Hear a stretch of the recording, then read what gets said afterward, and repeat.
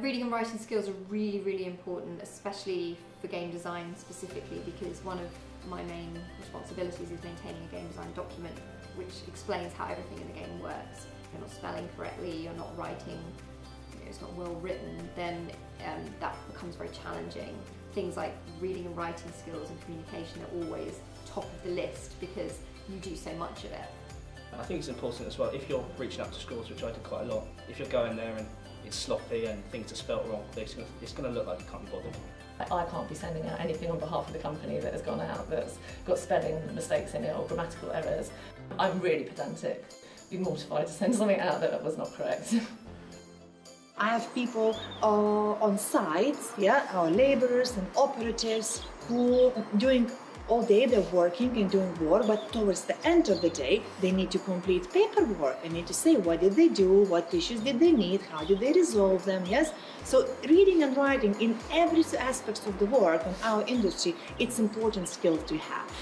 Reading skills is really critical to be able to understand what you're being asked for by reading between the lines, and also being able to write and make sure that you're fully understood with really good quality grammar.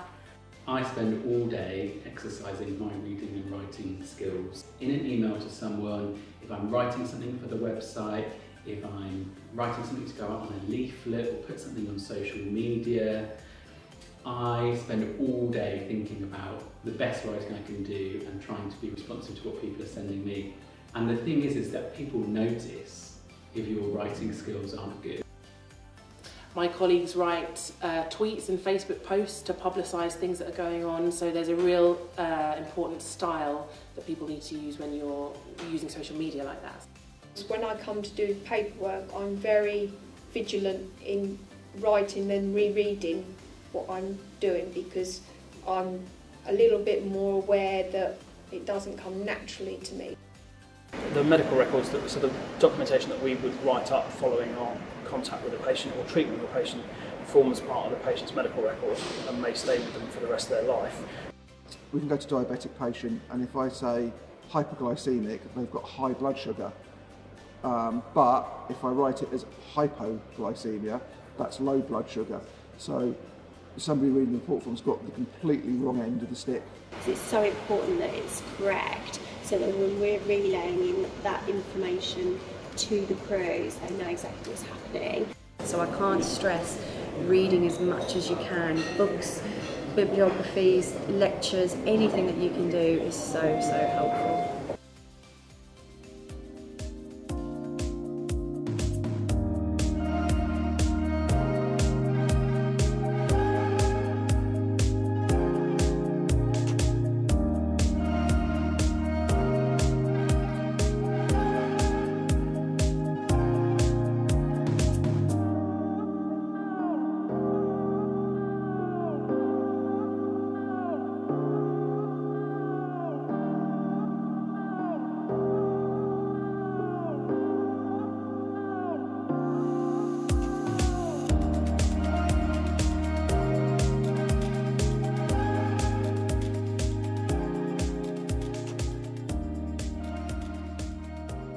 Reading and writing skills are really, really important, especially for game design specifically, because one of my main responsibilities is maintaining a game design document which explains how everything in the game works. If you're not spelling correctly, you're not writing, it's not well written, then that becomes very challenging.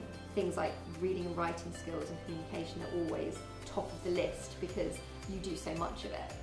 I think it's important as well, if you're reaching out to schools, which I do quite a lot, if you're going there and it's sloppy and things are spelt wrong, it's going to look like you can't be bothered. I can't be sending out anything on behalf of the company that has gone out that's got spelling mistakes in it or grammatical errors. I'm really pedantic. I'd be mortified to send something out that was not correct. I have people on site, our labourers and operatives who doing all day they're working and doing work, but towards the end of the day they need to complete paperwork. They need to say what did they do, what issues did they need, how did they resolve them, yes? So reading and writing in every aspect of the work in our industry, it's important skill to have.